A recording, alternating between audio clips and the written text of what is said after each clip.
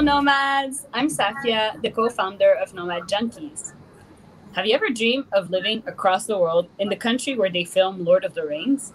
Well, let's welcome Josh Henry, who will share with us his working holiday visa experience in New Zealand. Hi, Josh. Hello. Thanks for joining us today to share your experience of working and traveling in New Zealand, where there are apparently more sheep than people. Is that right? That's what they say. And I think it's true, yeah.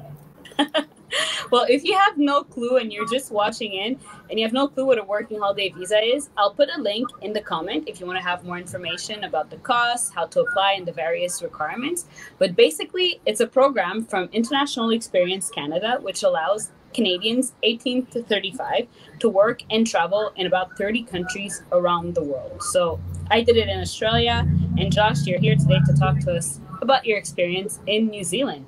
So what exactly drove you to apply to a working holiday visa in New Zealand? And we want to know the real story.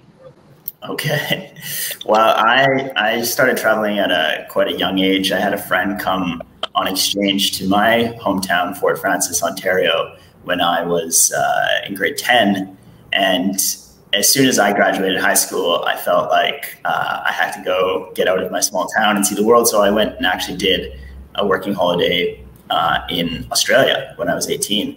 And from there, that basically kicked off a massive obsession. So I came home and I studied and then I worked for a bit, but I just needed to continue like chasing that experience of, traveling and working outside of in these places. And the working holiday visa is such a cool opportunity to, be able to go and instantly like get a job legally, and you can get any type of job that you can get real world experience and see another culture. So I was just obsessed with that. Yes, notion. You would say that the working holiday visa really gave you the travel bug then? Yeah, actually, yeah, I guess it did. The first one really kicked it off. I was able to make money and travel and meet some great friends from around the world. So that, that's addicting. And then you went to New Zealand. And how long did you stay there? New Zealand, I was there for 6 months. Oh, wow. That's a great experience. And what are some of the first things you did when you moved to New Zealand? Because I think a lot of people might be a bit scared because you're going all the way across the world. So what do you do? What did you do when you first moved to New Zealand? Yeah, I did a bit of traveling before I went to New Zealand. I was in Hong Kong and I went to visit my cousin who was teaching English in Korea. And then I actually went and met up with a friend in like the Caucasus region, Armenia, Georgia. And then finally I went down to New Zealand. And by that time I had spent a lot of the money that I had saved to kind of get to New Zealand. So I went, I searched online for a program that was, I think, called Help X or something, where you can find work, finding work online for hospitality jobs and that kind of thing is quite easy. And you can do exchanges where you volunteer your time and then you get accommodation or whatnot. So that was my go-to just to get settled. And then from there, I was able to find jobs and that. So. And what did you do in terms of accommodation? So I stayed at a really small, quaint bed and breakfast hostel, and I was doing the reception there and taking bookings. And then it was in a really small town, called Akaroa, and they had a cruise ship port. So I was able to get a job there as a server and then work for accommodation for free. So. Oh, that's a great opportunity. And I know the one thing that scared me the most when I flew all the way across the world to Australia was a social circle. So how was I going to be making friends in a place that's completely new to me? So for yourself, how did this happen? How did you make friends there, especially when you know no one in that country? Yeah, it's always tough. As a solo traveler, it's always a big concern and going to a new destination.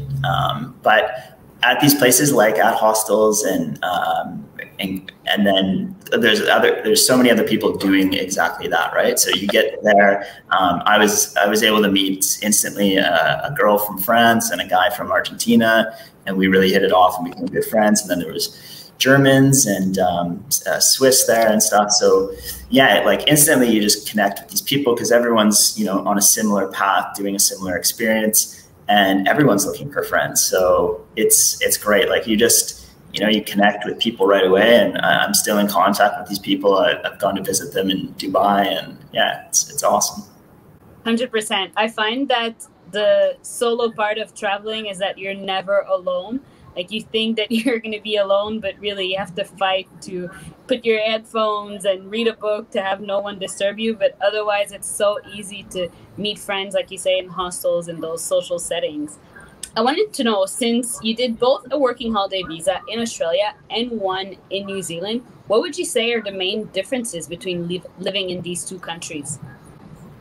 That's a good question. Well, I think Australia's a lot more, you know, beachy and party vibes, and so it's great. It's great for that. Australia's, yeah, it's a fun, sunny, hot country. Whereas New Zealand was a lot. I don't want to say like it was quieter, but in a really good way. And then there's so much adventure activities there. You know, like the jet boating and hiking volcanoes and skydiving and all those kind of cool things. And the scenery is just like, bam, in your face everywhere you go. And then people, you know, Aussies are they're great, but they're more in your face. And Kiwis, I think, are a little more maybe like us Canadians, you know, just they don't need to be they don't need to, you know, talk all the time. So. I've heard from so many people that living in New Zealand is basically like living in a postcard. Would you say that's true? Yeah, it's unbelievable. Like, and I spent a lot of time in Western Canada, and then a lot of people said, you know, you're just going to go like the Southern Islands like that, but it's different, and it's just so incredible. Like, and the versatility of both islands, like with the beaches and volcanoes and mountains and glaciers and everything. It's just like, and there's, yeah, it's just like you said, living in a postcard. And did you do any of the extreme sports? Like, did you jump off the plane and go skydiving? Yeah, I went bungee jumping there. I went skydiving there. I did surfing. I did the volcano hiking. Yeah, I did as much as I could possibly squeeze in while I was there. So you became an adrenaline junkie. Yeah, I mean, you don't have to do it, but if that's your thing, like, I don't think there's many better places than New Zealand. That sounds awesome. So I just want to know, what steps did you take to find a job while you were there? Was it easy?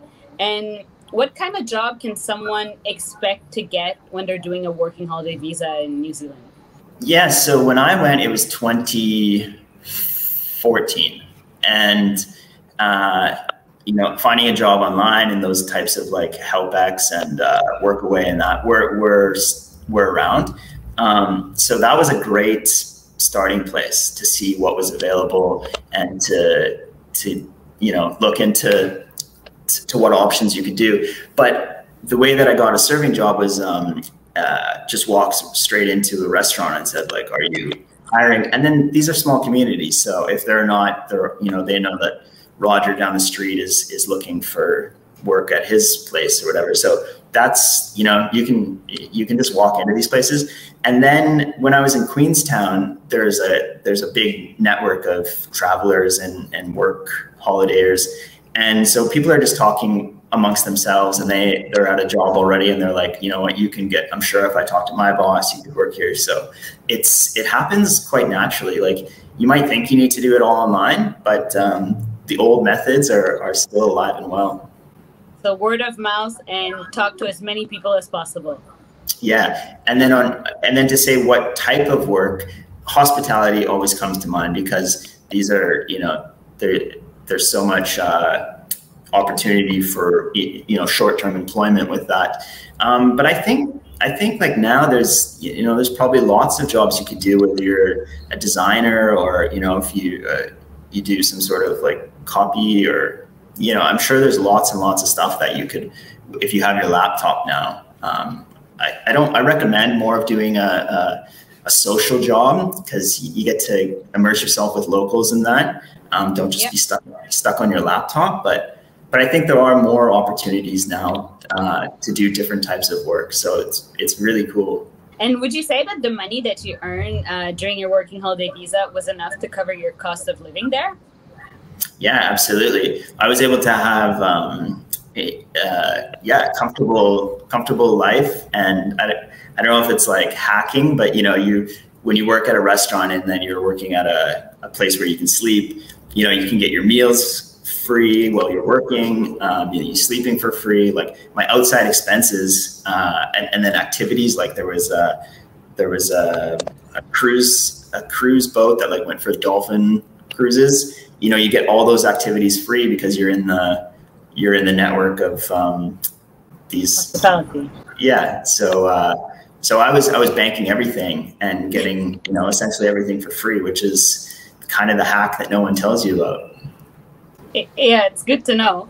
So where did you travel any place around New Zealand during your working holiday visa? And if so, what were your favorite places?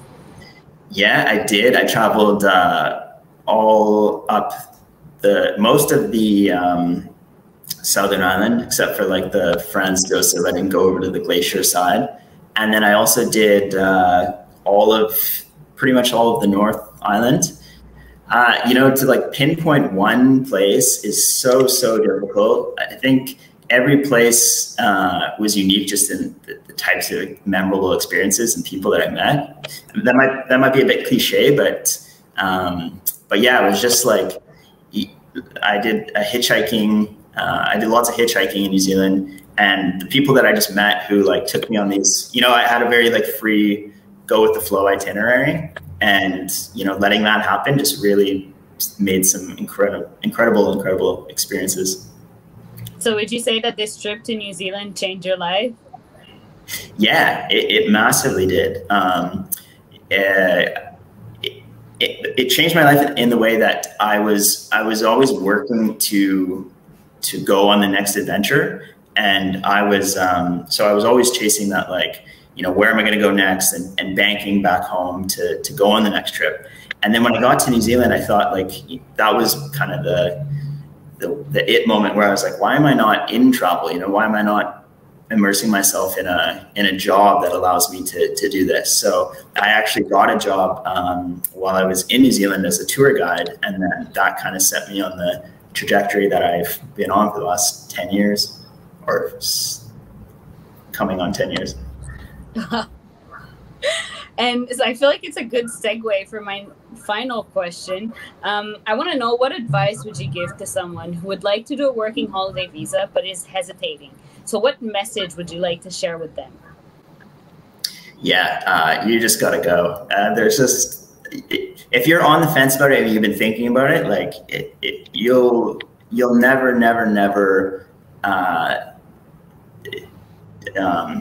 think that was the right choice or wrong choice not to go.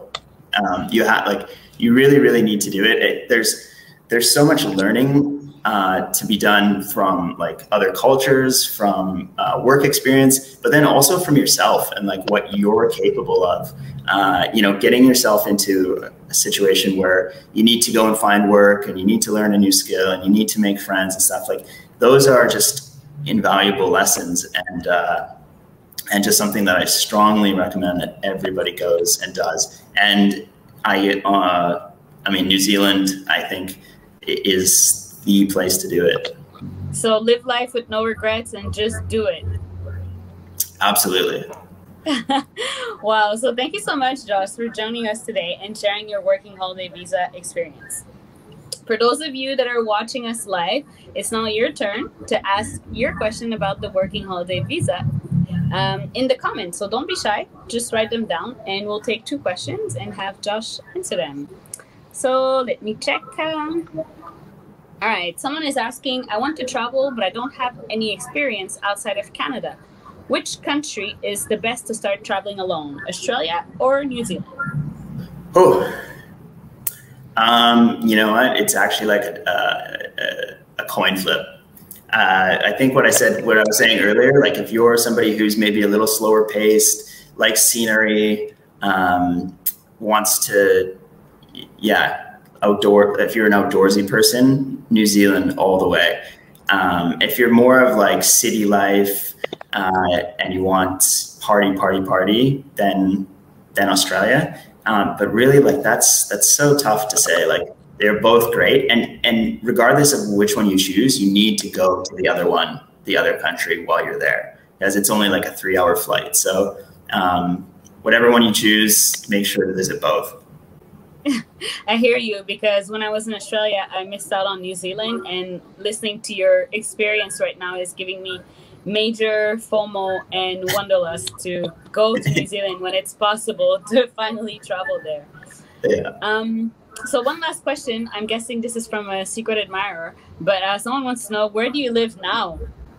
Well, currently I'm in Phuket in Thailand. I moved to Thailand about 4 years ago. I started, like I was saying, with my trajectory, I started a travel company with a friend where we do tours and we do like some sort of community impact project where we help out a community with a local NGO. And that was going really, really well. We've visited about 20 countries and done about $250,000 donation to projects all around the world. So that was amazing. And then COVID kind of put a pause on that. So I moved from Bangkok down to Phuket, and I've been building a travel app so that people can plan group trips in the meantime, an app called What's the Plan. So really excited to get that into the world and keep everyone traveling. Wow, that's really exciting and very inspiring. If you have any questions, the people that are watching that we didn't answer, write them here in the comments and we'll make sure to reply to every one of you. And we'll also have someone from International Experience Canada who can answer any specific questions that you might have about the working holiday visa. So if you also decide to travel and work abroad after the pandemic, you'll find all the details on how to apply for every country, including New Zealand, on the International Experience Canada website. So check the links below in the comments. Oh, and one last thing, we'll be covering many other exciting destinations where you can apply for a working holiday visa in upcoming events such as Norway, South Korea, Czech Republic. So don't miss out on them. They're free. We'll share the links for the other events down below in the comments. So thanks everyone for joining us today, and thanks Josh for sharing your amazing working holiday visa experience in New Zealand. Yeah, thank you for having me. Go get it, guys. Thank you.